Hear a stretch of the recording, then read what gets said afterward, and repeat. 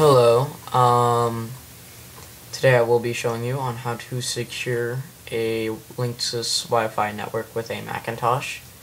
And I would have to thank someone that had commented on one of my videos telling me how to do this. First thing you do is type in your IP address, which is 192.168.1.1, and then you just press enter. And at times it'll ask you for a password. The password is admin, ADMIN. Okay, so what you're going to do is you're going to go right to here, which is wireless, and then here you are able to edit what can access your Wi-Fi network, the name of your Wi-Fi network, and things like that.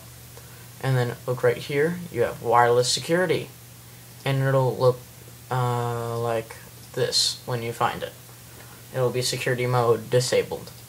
So you go to, I would recommend WPA personal, and then keep the WPA algorithms as TKIP, and then here is where you type your password.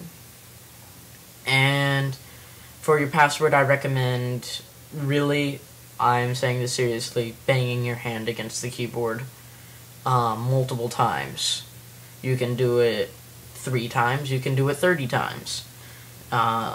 Just as long as you can memorize it or write it down somewhere. And, so, you know, just... Oh, no spaces, by the way. I would not recommend spaces.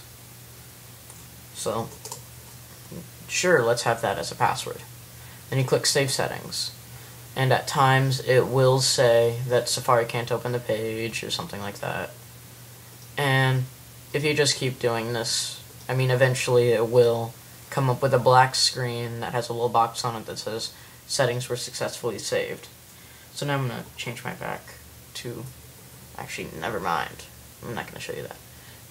But yeah, just, and it's still not working, but you get the idea.